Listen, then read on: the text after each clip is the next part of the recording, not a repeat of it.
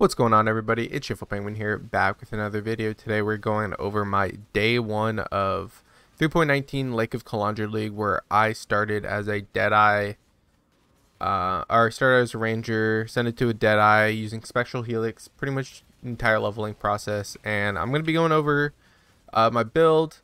I'll have a POV of what I did for leveling in case you guys are interested. If you haven't seen the video, I go a little more in depth about that. It was the last video I posted, so make sure you check that out if you're interested in the build.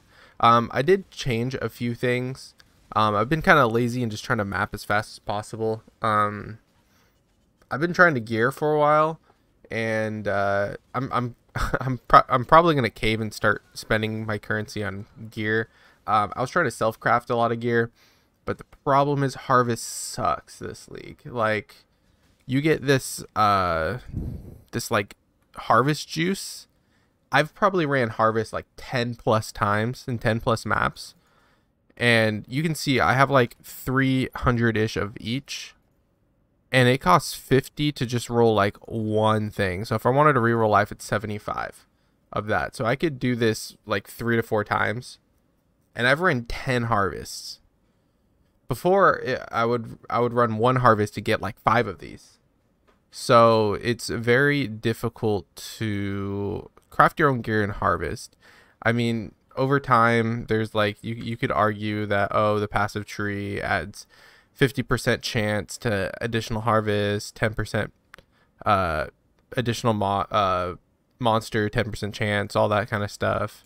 You can argue that the Atlas passive tree will help us out, but honestly, I don't think it's going to help us out that much, because of, like, if you think about it, we're getting one more harvest, so we're going like 3 to 4 or 4 to 5, and then and you only get like 50 to 100 per harvest. So like, honestly, like, because I was doing early maps, and sometimes I would run a harvest, I'd run 2 plots and not even get any of the harvest juice, so the life force, whatever you want to call it. So I think it's incredibly unrealistic to like you're gonna have to grind to get these. You're gonna have to invest in a harvest and constantly run harvest. Maybe the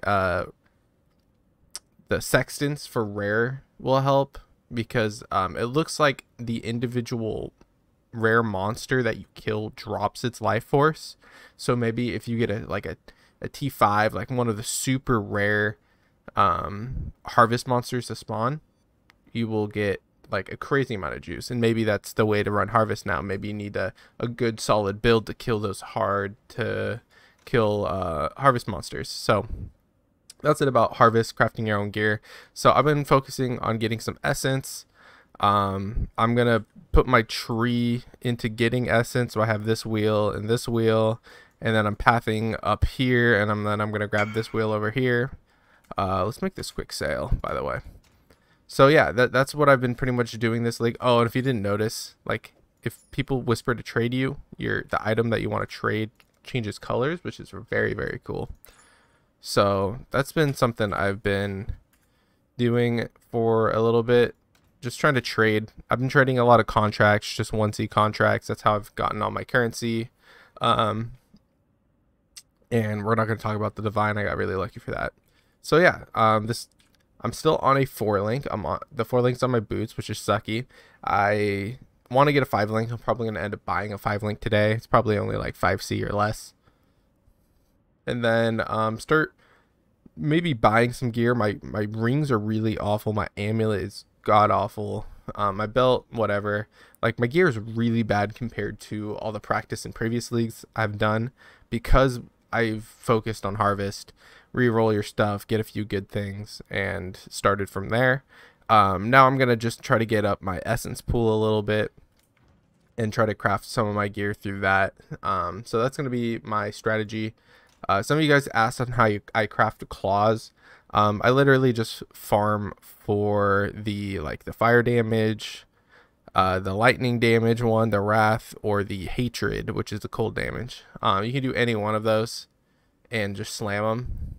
Lightning damage is the one I try to do, because I want a high tier lightning damage on my claw. If I have really high lightning damage, I can have Herald of Ice and added cold on my links, and then that I'm going to guarantee proc Trinity pretty much every time because the lightning damage. If you have like a T3 lightning damage, which I have T2 right now on, T2 lightning, T3 lightning is pretty much good enough to proc your stuff all the time. So if you look at right here, I have added cold and stuff, so that's a big number. But then this number always reaches there, so I'll proc Trinity pretty often. If I could have a little more lightning, maybe put on a Herald of Thunder if it's not procking. That's what I'll do. I'll adjust, but that's pretty much it.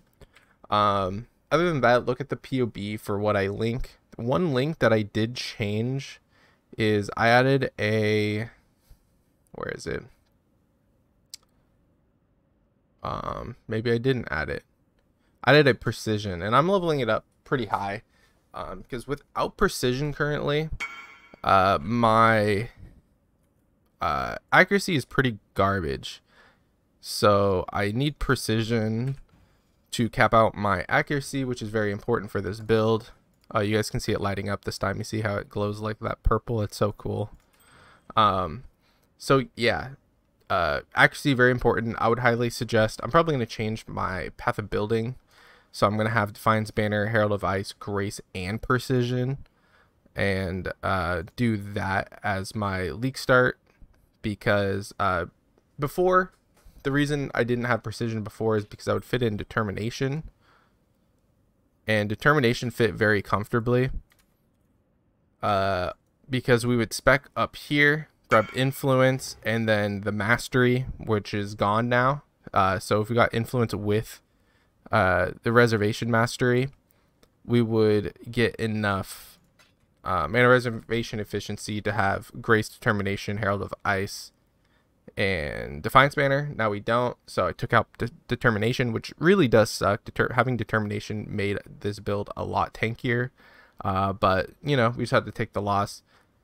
So I'm going to put in Precision. Precision just fixes a lot of things, so I don't have to worry about getting accuracy on my gloves or my rings or my amulet anymore, or my helmet.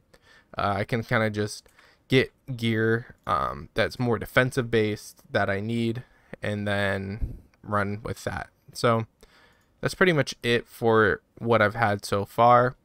Gameplay, all the things you're seeing is on a 4-link still. I'm running yellow maps, T8s, T9s is as far as I got. Killing those T9s on a 4-link, pretty great.